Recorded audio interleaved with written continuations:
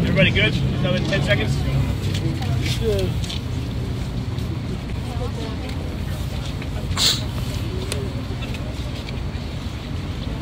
Good morning, everyone. My name is Councilmember Joe Borelli. I'm the Minority Leader of the City Council, as well as the co-chair of the Common Sense Caucus. We are here to particularly talk about pieces of legislation that really embody what the pro-criminal left wants to do with this city. I am a council member like the other 50 that are inside, and I look at polling, and I go to town halls, and we have roundtables. And I want to know from my colleagues which poll or which roundtable or which town hall they've been to where the #1 issue on New Yorkers' minds has not been public safety. The truth is, we are in a crisis in this city. And instead of paying attention to the bulk of people who live here and work here and try to do the best job they can for them and their family, we are pandering to a hyper minority of New York's worst criminals. Let's talk about these two bills. One bill involves banning punitive segregation on Rikers Island. And we have Benny Basio here from COPA. These are people who are in the jail system who have then decided to go out on a limb and assault, stab, slash, murder, sexually assault another inmate or a correction officer. There are more crimes on Rikers Island in 1 year. There's more assaults on Rikers Island in 1 year than there is in Anchorage, Alaska in 1 year. An island with 4,000, maybe 5,000 people versus a city of 300,000 people. That is how violent our jails are. And instead of looking at the people, again, the minority of people, even on Rikers Island, who are committing these violent crimes, instead of looking at those people as the problem, they look at the correction officers and the system as the problem. Ascribe blame to where it belongs. The other bill is just downright bad policy. If they pass the bill, which will require nothing but reports, we will be hamstringing our police officers at a time when we want them to be proactive and engaged with the community. I've been here a long time. I happen to be the longest serving council member. I've heard for years, we want a police force that looks like and acts like and sounds like the communities they serve. And we have that. And now instead of saying, go out and be a part of the community, we're saying, no, go out and do paperwork and put blinders on and ignore problems. This is what we're going to hold up New York City for. Paperwork. That's it, just paperwork. Not one bad cop, which we all agree we don't want, not one bad cop will be prevented from doing something outside the scope and duty of what they should be doing because of this bill. Not one. This will not prevent one bad incident that a police officer perpetrates. This will cause countless police officers to not be able to do as effective a job as they once did. And I'll give you a different example. If you were a teacher and you told teachers, we have great teachers, if you told them every time you had a passive conversation with a parent, you would have to fill out a lengthy report. It doesn't take a brain surgeon to know that most teachers will avoid extra work if they're not getting paid overtime or etc. This is the same thing with police officers. You're going to hamstring police officers for reports, which, by the way, coincidentally, at the same time, we have a task force in City Hall designed to eliminate all the useless reports that require agencies to do something, but no one reads, bothers, or cares about. We actually have that task force.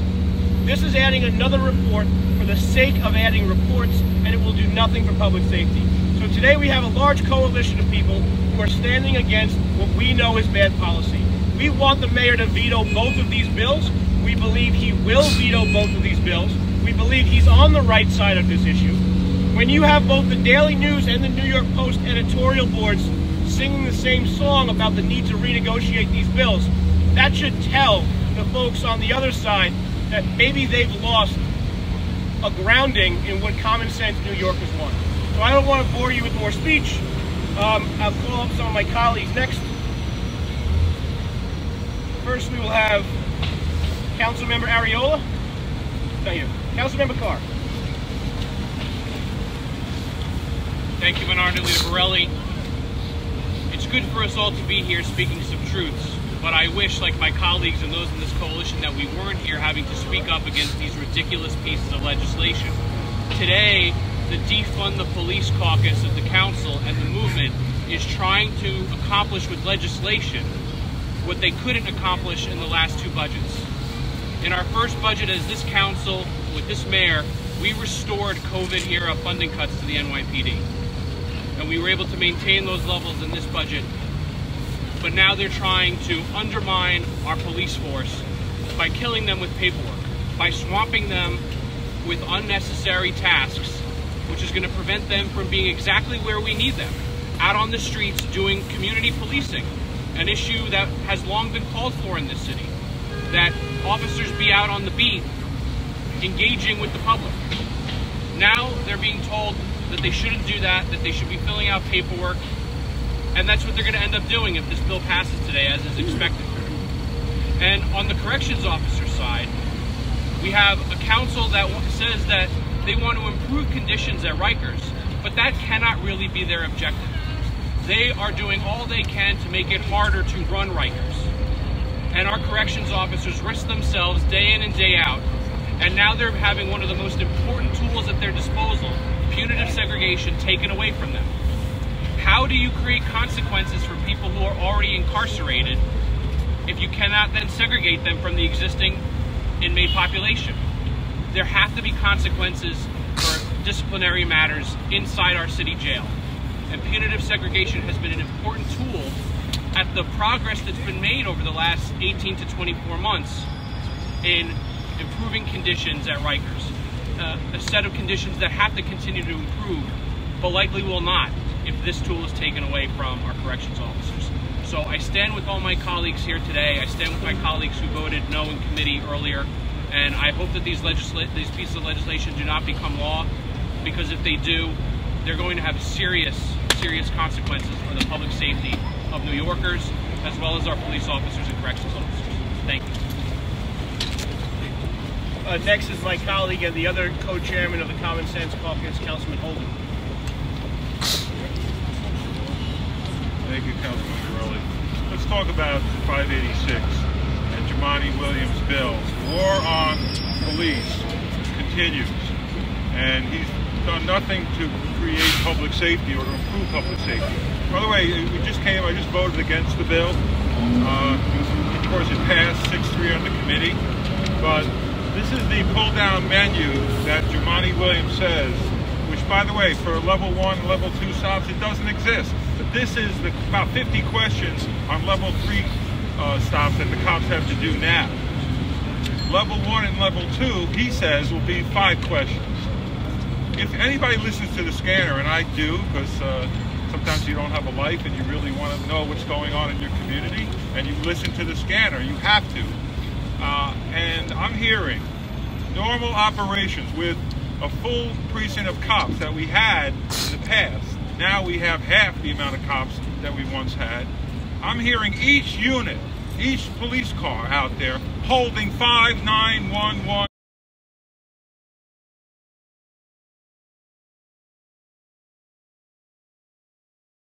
calls. So they have to answer 5.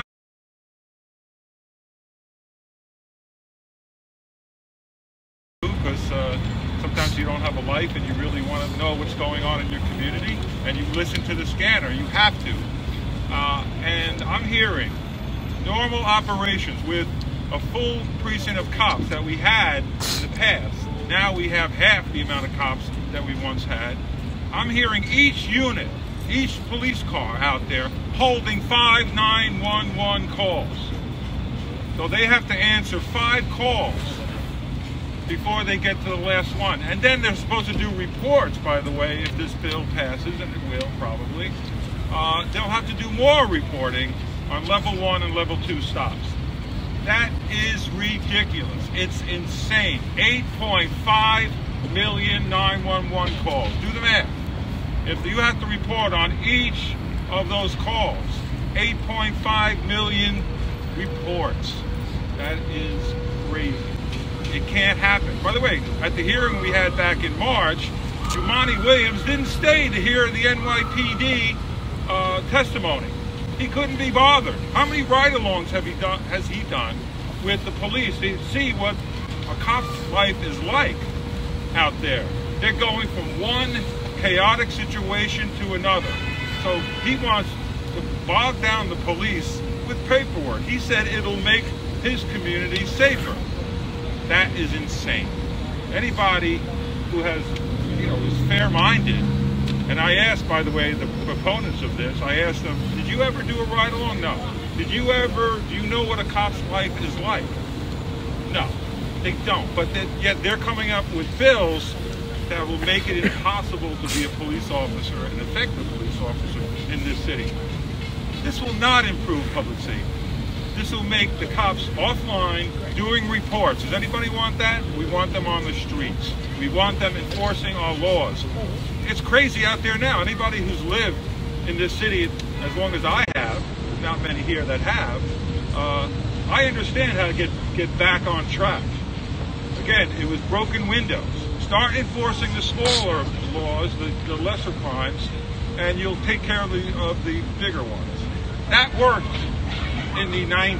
It worked. It's proven to work. Bill Bratton says this bill, by the way, can't work. It can't function. We can't be a functional city with this kind of mentality of police reporting on all levels of stops. And by the way, on the other Jumaane bill, they call it solitary confinement. Solitary confinement in our jails hasn't existed in probably a decade. So you see the ploy that Jumaane Williams is doing. He's talking about solitary confinement. That doesn't exist. The whole bill is flawed. So it's really kind of restrictive housing is the proper term. That means the correctional officers, for their own safety and the safety of other inmates, have to separate the person that's assaulting, splashing, doing other things in the general population, that they have to be separated. Take away that option from correction officers and you're going to get more attacks on both detainees and correction officers. Again, another Jumaane Williams bill that should never see the light of day in a proper council, a council that's functional.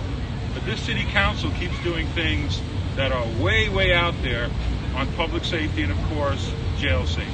So again, you're going to hear a lot from the unions, who all are against this bill, by the way, police unions. Anybody that has a right mind and is fair thinking and can kind of weigh options here knows that this bill can't work in public safety.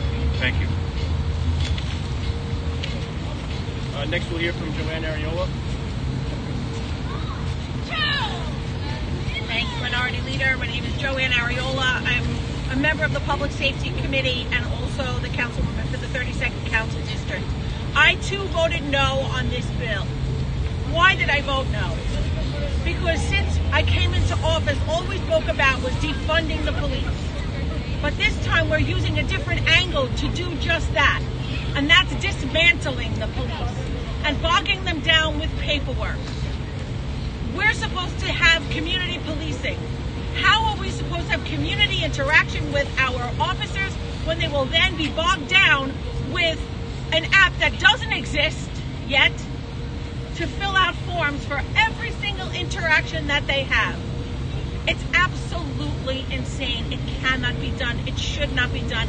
It is going to be used to further distance officers from the community and their engagement and to do their job effectively. And Jumaane Williams' Bill 549 regarding, punitive segregation or restrictive housing, or what he calls, putting people in in the hole? No, that's not what it is. What it is a consequence for bad actors who commit violent crimes while in custody. So if this bill goes through, then what's going to stop them from committing violent crimes? It is giving bad actors the license to be more violent within the correctional facility, putting our corrections officers and staff at further risk. These two bills will really further deteriorate public safety both on our streets and in our correctional facilities. And I'm really disturbed about this because I was elected to make sure that each and every one of my constituents are safe. And these bills put them in a position where they will not be safe, whether they're working inside a correctional facility or they're on the street trying to protect the public or they are members of the public. Thank you. Next, Vicky Palidino.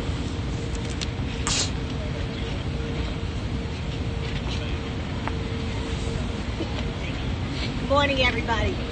Let's make this real short. This is an absolute disaster. This is another nail in the coffin of our NYPD. This is another nail in the coffin for our correctional officers who are overworked and underpaid and beaten on a regular basis. Our police take them off the streets. This city council is toxic. Their radical agenda is even more toxic. Who's it toxic for? It is toxic to the entire city of New York. This city and its constituents are sick and tired, absolutely sick and tired of this radical agenda. And yet, they continue to push it through. My colleagues have stated very clearly here today what's going to happen when these bills pass. And I want to make it very clear to the people of the city of New York that we stand with you, we stand with our police, and we stand with our correctional officers. Thank you very much, everybody. From Brooklyn, Calvin Yeager. Thank you, Leader Borelli. I represent neighborhoods of Midwood, Bensonhurst, Gravesend, Kensington, and a little place called the Village of Borough Park, USA. And as Leader Borelli said at the beginning, we do know that there's a majority in that building that will pass these bills. It's not a majority in my neighborhood, and I really don't believe it's a majority of New Yorkers who believe that these things are the right thing to do. We talk about protecting the people who are on Rikers Island, who have to be there for their own protection and for the city's protection. It's also important to protect the people who are there while they're there. We hear so much about that from the building in which we serve. Everybody's talking about Rikers needs to be safer.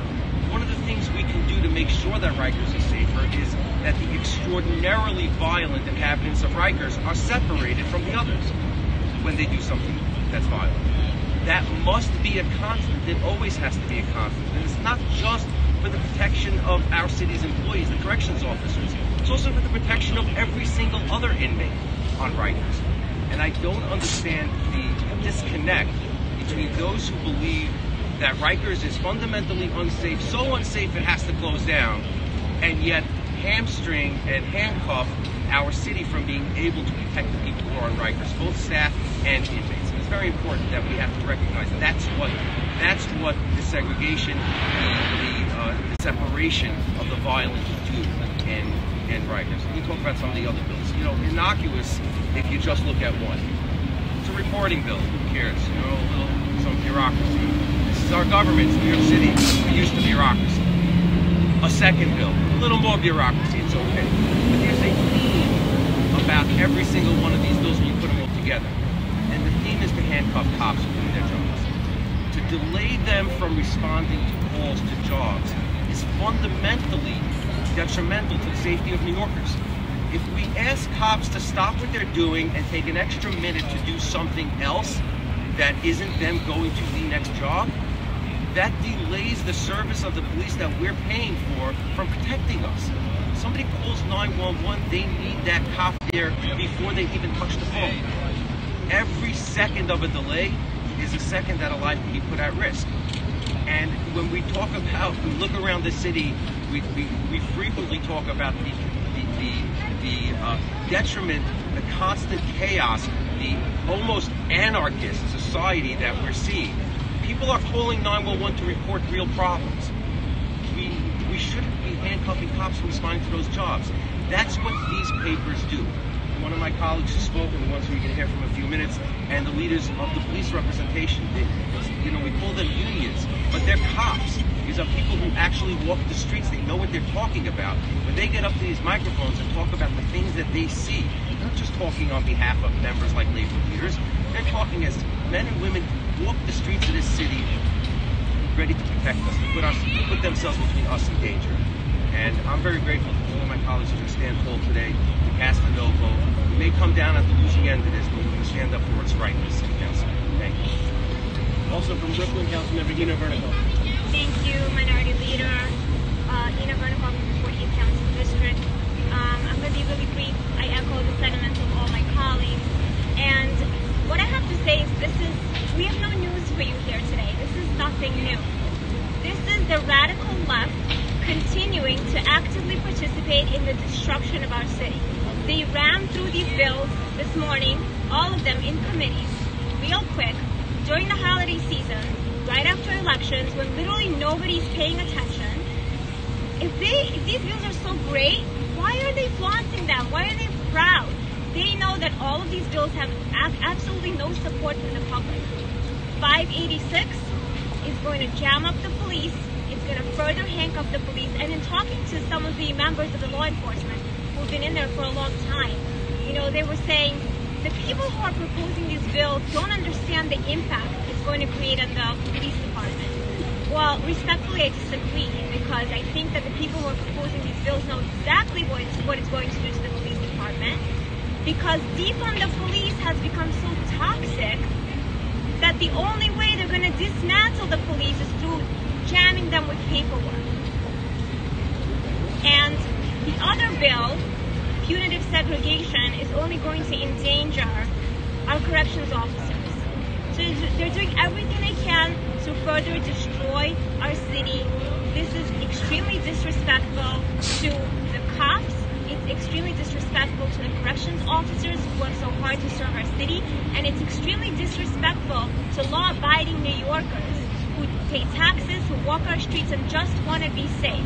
So we've got about 2 hours for the public to call and email their council member and say no to this ludicrous nonsense. Thank you very much.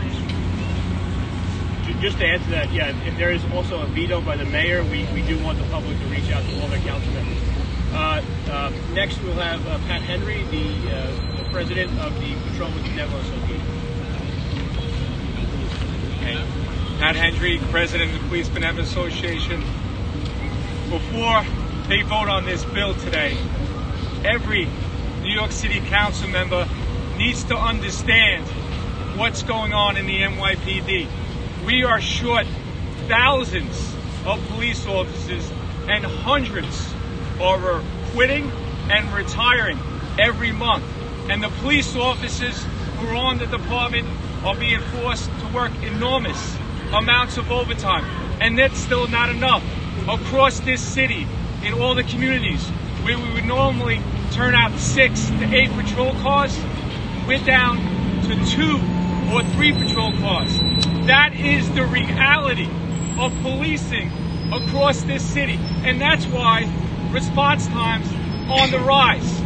Every second counts when there's a shots fired, when there's an assault with a weapon. And New York City does not meet its public safety needs right now. We do not have enough police officers. And this bill will make it even harder for our police officers. It will bury our police officers' heads in paperwork.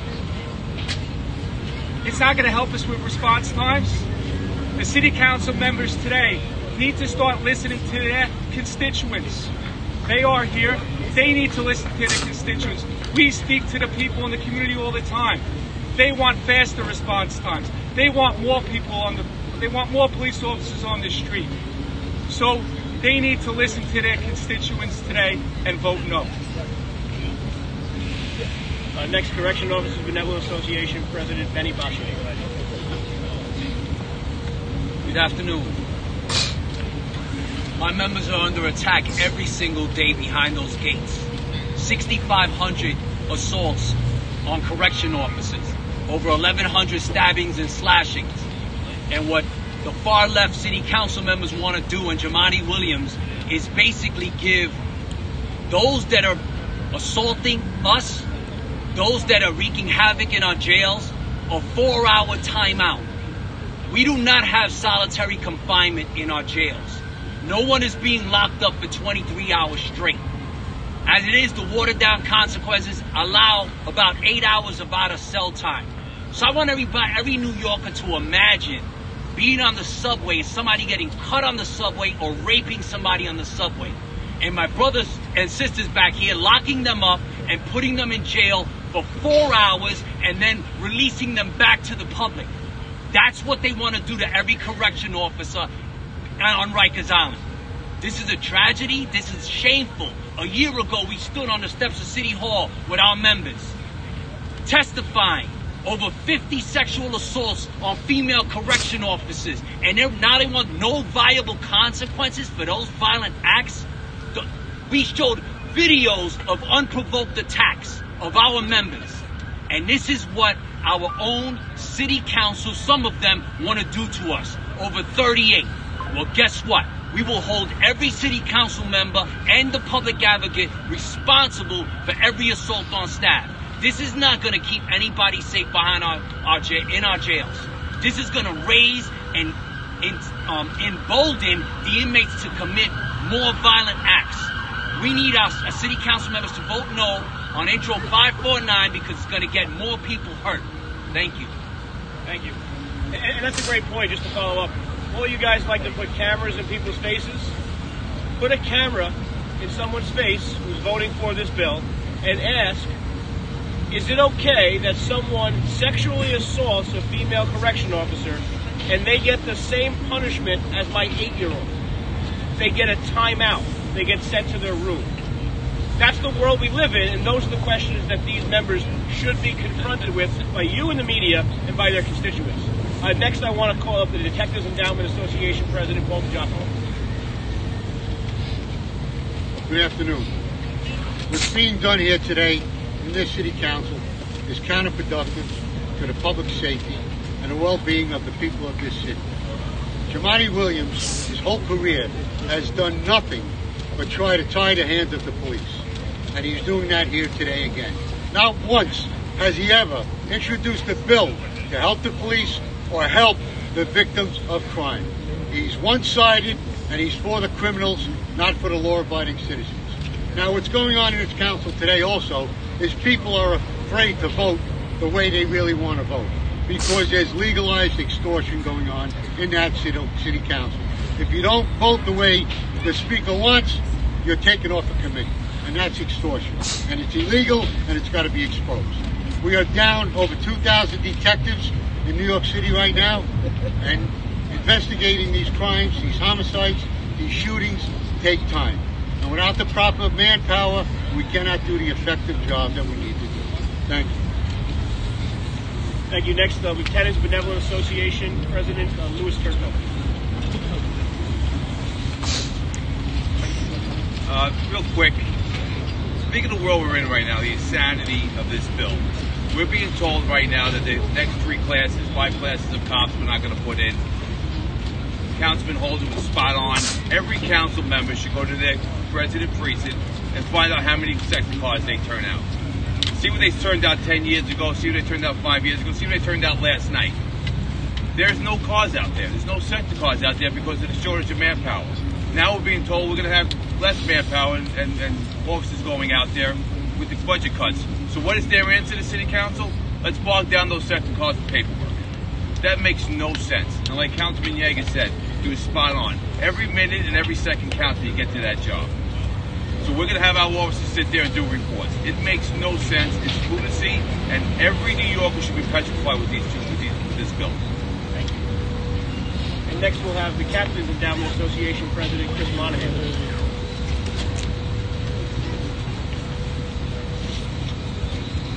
Good afternoon. 34 years in the New York City Police Department. I was a cop on the street in the early 90s when crime was out of control. And the reason it was out of control was we didn't engage. I don't know the reason we didn't engage. We didn't engage in criminals. We didn't engage in the community. We did a tremendous job in the past 34 years. We started engaging criminals. We got community policing going. Crime was down.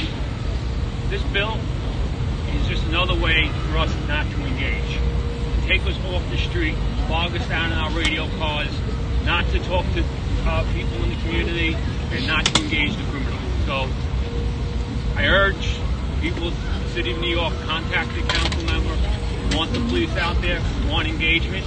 And I think it's pretty ironic that a guy who has a security detail introduced bills that are going to make regular citizen of the city of New York much less safe. Thank you. And next we'll hear from the Sergeants Benevolent Association President, Vincent Ballard. You really should be asking yourselves one question. Definition of public advocate. Who's he advocating for? It's obviously not for the people in New York City. It's not for the people he was supposed to be representing. He's advocating for himself and his own political gain. This individual has done nothing to correct things in the city. The city council never once has sat down with the people who've done this job for decades and have experience. They refuse to sit with us because we're the enemy. Where they came up with that notion is beyond me, because we're here every single day laying our lives on the line, and our members are laying their lives on the line for every single New Yorker in this city, regardless of who they are. We have the biggest diverse police department in the country. We are second to none. And these people want to do nothing but destroy what it is that we stand for and nothing else. You talk about climate change and getting to a point of not changing, not being able to correct things. We're getting to a point in our city where we're not going to be able to turn around what crime has done to us. Businesses are not going to come back. People are moving out. What is it that these people actually stand for? I can tell you that they don't stand for the average person in the neighborhoods that they represent. Because the neighborhoods that they represent want us. They talk to us. They sit down with us. If they want to do something constructive, they should be sitting down with all the people to my left and the corrections officers and seeing exactly what it is that is going on day in and day out. Not the life that they live in their little fairyland. Okay? At the end of the day, if we don't have enough cops on the street, if you need 3 more cops in a busy command, my suggestion is to take them off the advocates detail and put them back out on the street where they belong. Thank you. So some good news, the Common Sense Caucus, which is made up of Republicans and Democrats, is actually growing. And we have with us, we have 2 members. The first is KristyM, who's right here from the Bronx. You can wave. And the other one is Susan Zhuang from Brooklyn, and she's going to say some words. Thank you.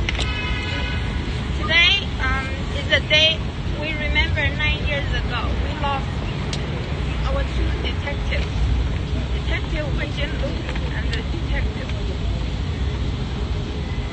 Raphael Roma. So sorry, I'm telling you.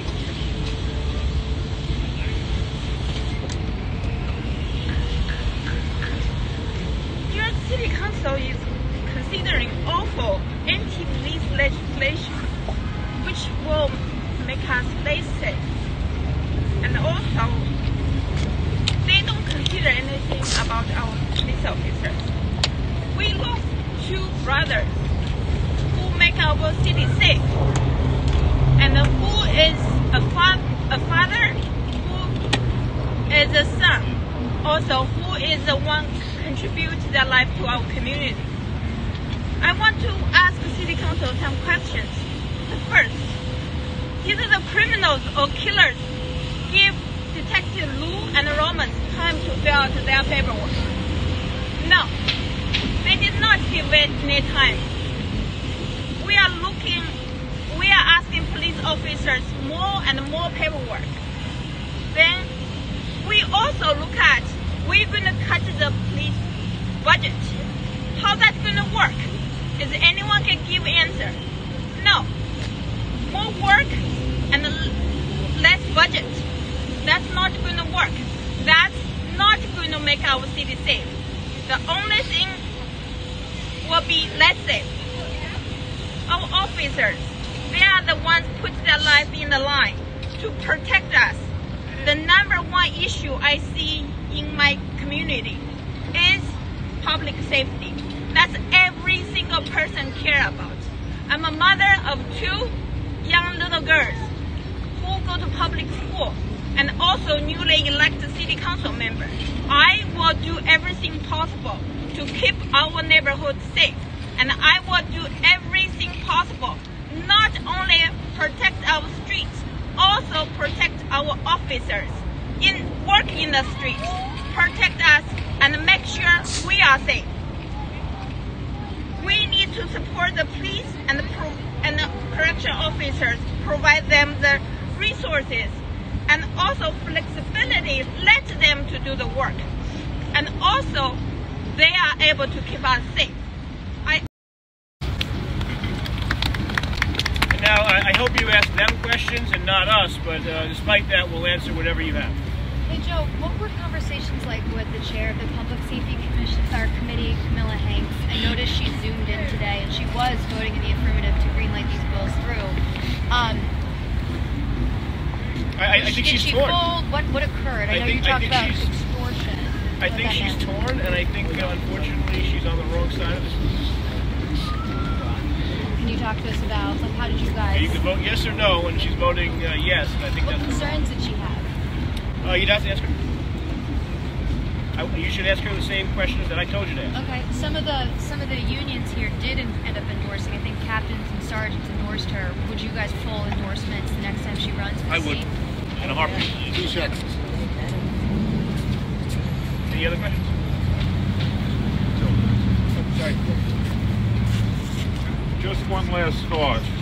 Just when it came from the vote on Jumaane Williams' bill, he got up and spoke about how there were so many shootings in his district. Now, he's not talking about Fort Hamilton. He's talking about his old district. And he said there's so many shootings, and essentially he was blaming the police. Like the police weren't keeping his community safe and causing more problems. That's what he said. And he said that we, the opposition, didn't understand what it's like because our neighborhoods are safe. That's what he said. Collectively, our neighborhoods are safe, and his is not, and the police are causing it. That's the mentality we're dealing with here. So, again, the people of New York City have to speak out. Stop voting for people that are going to do this, make us less safe, and cause the pain, certainly for police officers, the families who have been out there, the line of duty, and are getting killed. They try to handcuff. This is what Jumaane Williams is doing. He's trying to handcuff the police and make us less safe. It makes no sense, like I mentioned before. But this is really a tragedy for New York City if this bill passes. Any other questions? Questions from the press? No. All right, thank you very much. Thank you. Thanks, everybody. Okay.